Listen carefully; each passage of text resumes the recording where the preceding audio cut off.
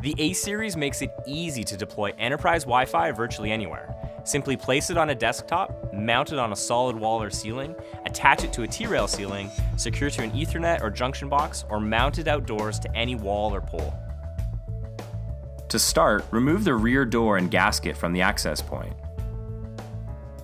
Attach the universal mounting plate with the smooth side against the wall to a junction box using the designated screw holes. Connect the small Ethernet cable, included in the box, to the female connection in the wall, then pull it through the mounting plate and plug it into the port marked Ethernet 1. Note the pass-through port is data only, no power is passed through the second port. Next, place the access point over the mounting plate and slide down until it locks into place. To unlock, insert a small flat screwdriver into the hole on the side of the access point. Slide the access point up until it disengages from the mounting plate.